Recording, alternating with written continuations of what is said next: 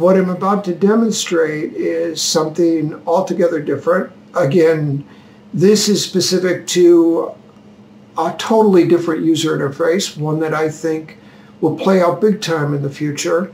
But again, it's a matter of getting information back, but in the easiest way.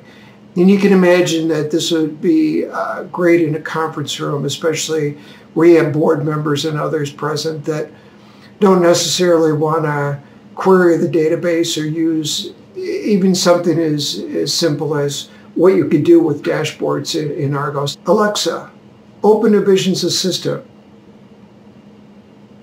Hello, Hilbert College. How can I assist you? What are the total number of students enrolled in fall 2011?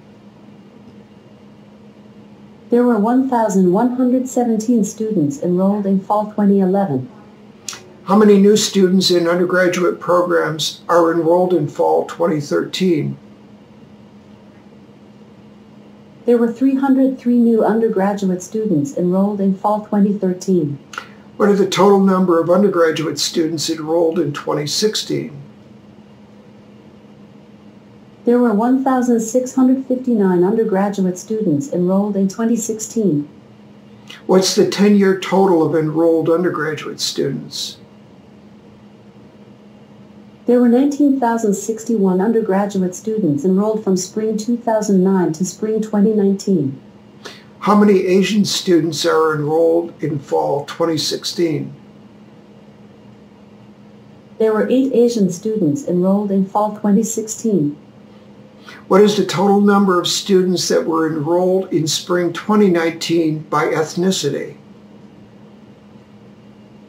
There were 43 Hispanic, 22 American Native, 8 Asian, 48 African American, 2 Native Hawaiian, and 550 white students enrolled in spring 2019.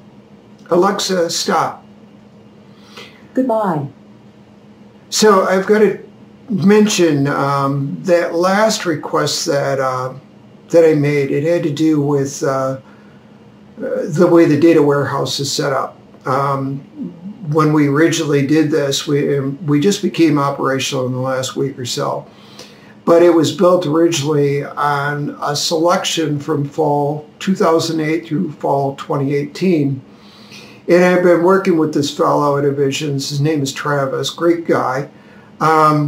I asked him yesterday, I said, so what would happen if I populated the data warehouse with the current term? And he said, well, should work, give it a try. So I did that. And then I got busy with some other things. Roughly about 40 minutes after doing that population,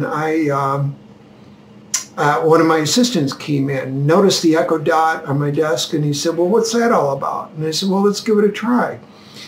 So I called out that last request that you heard, and sure enough, it was there within 40 minutes.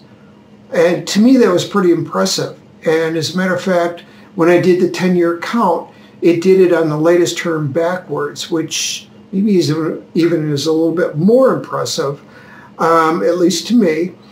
But in any event, I've got to say that this, to me, it is a game changer. I mean, it's something that simplifies things for the non-technical user. And I think it plays potentially a very big part in the future. And I know this is just the beginning of what might be capable with the product. And I know they have some thoughts in mind about taking this way beyond what I've already demoed.